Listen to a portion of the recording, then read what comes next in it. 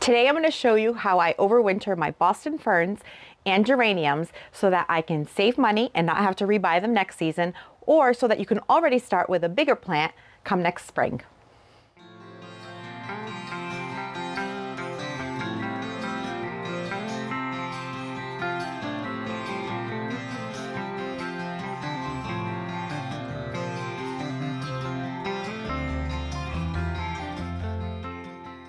It is now Columbus Day weekend, and this is about the time of year where I start trying to get any last-minute plants into the ground, and anything that I want to overwinter, I have to start bringing them into the basement or into the shed. And so this morning when we woke up, there was a light layer of frost on the lawn. So that lit a sense of urgency in me to get these things done. So today I'm going to show you what my process is for overwintering some Boston ferns as well as some geraniums. Now, my Boston ferns, these here, I have 2 in my hanging baskets and I have 2 in some urn planters in my patio near my shed. And back in May, at some point in the spring, I had bought one really large hanger of Boston ferns and I divided it into 4 containers. And it took a few weeks for them to pick up, but now they look absolutely beautiful. And I want to keep them going into next season so that I don't have to rebuy them. And I'm already starting with larger plants. I have overwintered Boston ferns before. A couple of years ago, I overwintered them and I brought them into my basement, and I'm going to show you how I do that. And they turned out beautifully. The next spring, I was even able to divide them, and I initially had them in just the urns. I divided them and I was able to have my 2 urns full of ferns as well as these hanging baskets. Then last summer, at the end of the summer, or in the fall, I should say, last fall, those ferns that had already made it a whole year with me and had gone through an overwintering, I took, and because the containers were heavy, I decided, well, I'm just going to try putting them in the shed because it's a shorter route to have to carry the containers. Well, the shed is really cold. It's basically just providing a shield from some wind, but really it's not much warmer than being outside because it's unheated. So the shed is not going to be a good option to store them for the winter because, you know, the last ones died. So now these new ones that I just replaced this spring, I want to keep them going. So I'm going to bring them in and let me show you what I do.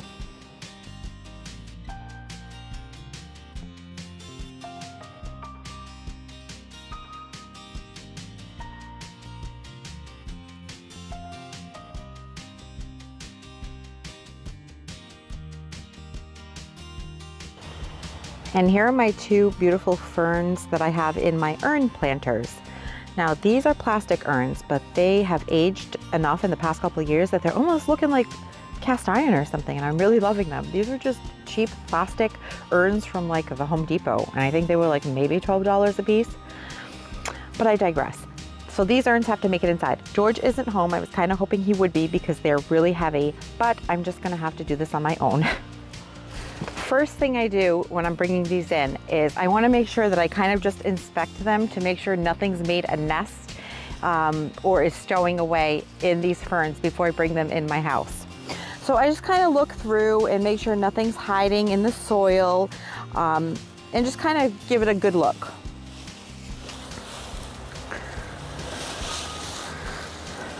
Some acorns that the squirrels are storing away. That's it. These look pretty good. I'm going to go check the hangers that I had the ferns in as well, and then I'm ready to bring them in the basement.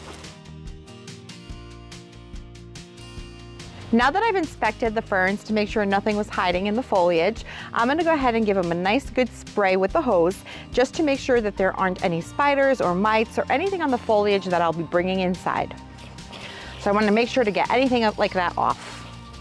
So I'm going to spray the top and bottoms of the foliage, and I'm going to do it to both these urn planters and my hangers.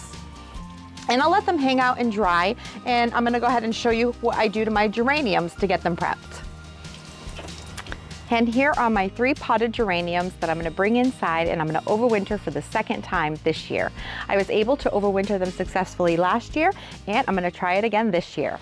Now there are a couple of different methods that people use when it comes to overwintering geraniums. One of the more popular methods is to dig up your plant, clean off any additional soil from the roots, and store them as a bare root plant in either a paper grocery bag such as this or a cardboard box. Then you would just seal it up and keep them in a cool, dark place, essentially letting them go dormant for the winter months. You wouldn't have to water them or do anything additional. In the spring, you would just repot them up with some new potting soil, put them out, water them, and they would start putting out new foliage and new buds for the following growing season. However, that seems like a little bit of work, and I like to keep things easy. And because I already have these in pots, I would rather not have to remove them and just keep them in the pots. Do whatever works for you. This actually worked well for me last year, so I'm just going to continue to do what I was doing, and I'm going to bring them inside and treat them like a houseplant. But before I do that, I am going to first clean off any of these spent blooms, and I'm going to clean off any foliage that looks like it's yellowed, gotten brown, or whatnot. You want to make sure that you just clean it up so that you bring in a generally healthy plant and you're not harboring any additional diseases on the foliage. That's what I'm going to go ahead and do now. I'm going to get these prepped to bring inside, and then I'll show you the next step that I take.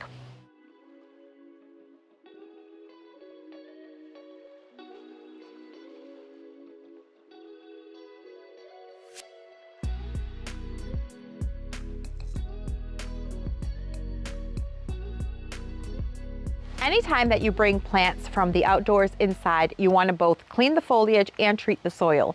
So before we had sprayed our ferns, we had sprayed them with water from the hose and we cleaned off the foliage on top and on bottom. But you also want to treat the soil because there could be some kind of larva in there, spider mites, fungus gnats that you want to treat.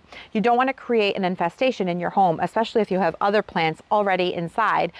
This can get out of control pretty quickly. So a couple of steps you can take are number one, you could repot them. You can put them in fresh, clean soil before you bring them inside, and that would take care of that.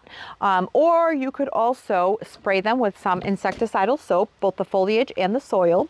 You can pick this up at any nursery or box store. You can even order it on Amazon. This one here is by Bonide, and it says it kills insects in minutes. And so this you can use for spider mites, whitefly, aphids, and so forth. You can also make your own insecticidal soap really easily. All you need is a recycled spray bottle or any kind of spray bottle. Fill it with water and put one very small drop of dish soap. And there's your insecticidal soap. And then you just spray the foliage and the soil. And another method that I recently learned of to kill any fungus gnats that might be in your soil is with hydrogen peroxide. So I have this bottle of hydrogen peroxide. The strength on the hydrogen peroxide should only be about 3%, and that's what this one is. I got this one here at Walmart. And what you do is you mix 1 part hydrogen peroxide, 3 parts water. And with that solution, you would water your soil, and that will kill off any potential eggs or larvae that might be in your soil for fungus gnats. So I'm going to go ahead and mix up some of my peroxide, and I'm going to water my geraniums with them, and then I'll be ready to bring them in.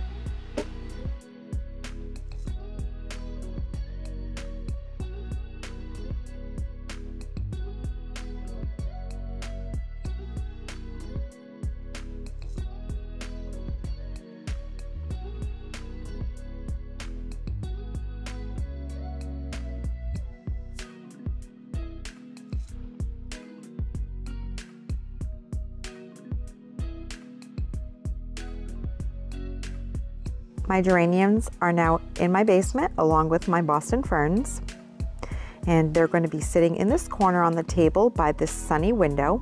This window gets morning sun until about 1 or 2 in the afternoon, so they'll get a good 6 to 8 hours of sun a day. And I will come down here and water them every 7 to 10 days or so, but you always want to stick your finger in the soil and check for moisture. If you stick your finger all the way down is the best way to tell, because sometimes the first 1 or 2 inches of soil will be dry, but there's actually moisture down below where the roots are. So you don't want to overwater. And the geraniums the same.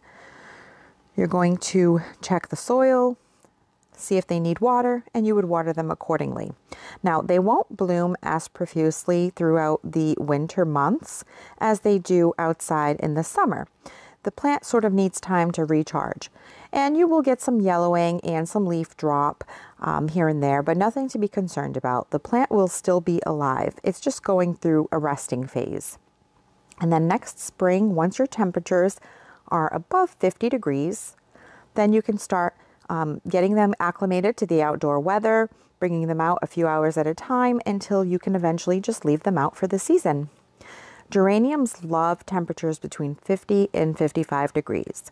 So anywhere that you plan to store your Boston ferns or your geraniums, you want to make sure that they are in that 50-degree range. Ferns also love humidity and moisture. So on your same watering schedule, if you have a regular spray bottle with some water, you can just go ahead and mist your ferns to give them some of that moisture that they love while they're being overwintered. You'll know that your ferns need moisture because they'll start getting brown and more leaf drop. Well, that's my process for overwintering my Boston ferns and my geraniums. Hopefully I taught you something today, and if you want to try it, go ahead, give it a shot. I mean, what do you have to lose? You could actually save yourself some money by having plants to start with next year that are already bigger and off to a head start. Thanks for watching, and I'll catch you in the next one. Thanks for watching this video. If you liked it, please hit the thumbs up button, and please consider subscribing so you don't miss any of my future videos. And we'll see you soon.